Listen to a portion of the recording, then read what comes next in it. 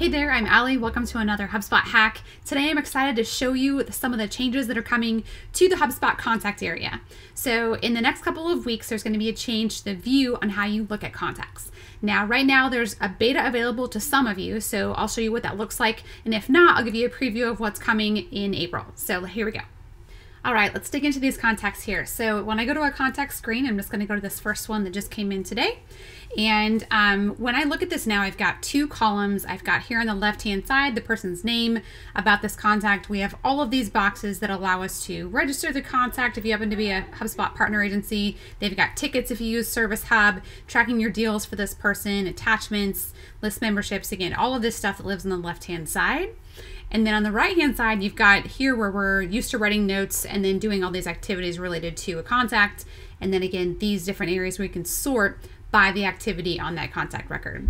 So down in the lower left here, you see there is a button for beta. Again, if you don't have this, I'm going to show you what this looks like, but if you do have it, you have a chance to go beta. And when I click try beta, that'll allow me to try the beta. But if I want to opt all of the users, I am an admin user on HubSpot, so I can opt that all my users are opted into the beta, which I'm not going to do just yet. So let's click try beta and see what this looks like.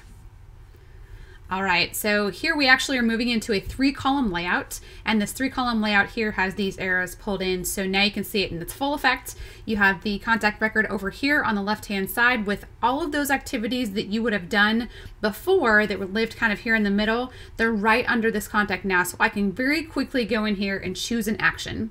And now all of that information about that contact still lives here right under the contact, but then all of those little boxes that followed that you had to scroll and scroll and scroll, that's over here on the left-hand side. So here you have your deals, your tickets, your attachments, all of that information that you would have had before is here on that right-hand side. If you want some more screen space, you can go ahead and let that go to the right. And then still, again, filter all of those things here by what you're looking for, whether that's notes, emails, calls, tasks, you name it. So the actions, same as last time. If I wanted to, merge this with another contact record, search in Google, view all properties, this hasn't changed. Again, it's just how this looks in the middle of the screen.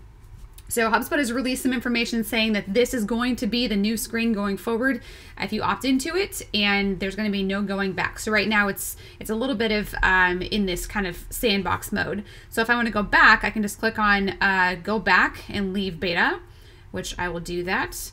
So this would be what that looks like. And if you want to go ahead and opt in all those users, again, opt in all users into beta. And that's it. That's the new view coming to HubSpot Contacts. Let me know what you think of it. Drop a comment on the video below or shoot me a note and say, hey, I lost the ability to see this. Where might this live? If you want more HubSpot hacks like this, subscribe to our YouTube channel and we'll see you next time.